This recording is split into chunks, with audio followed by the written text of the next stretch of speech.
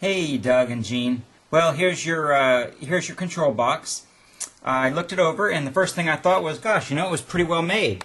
It looked like everything was okay to me, although I did find that this connector here was just not very tight. I could take it off with my fingers. So I tightened this with pliers, and I also noticed that you didn't have this jumper on here, this audio jumper, which you need for the test mode, so that your signal can go out and back in, which you'll need if you don't have a tape deck hooked up. So in the test mode you need this jumper, and I just tightened that, and guess what? Everything works great. Look.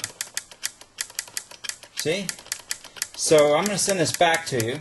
Put your jumper on there, plug in your power supplies, just like you've sent it to me, and everything should be just fine. Then you replace these two wires with the cables that go to your tape deck when you're ready to actually program. And there's your name and serial number.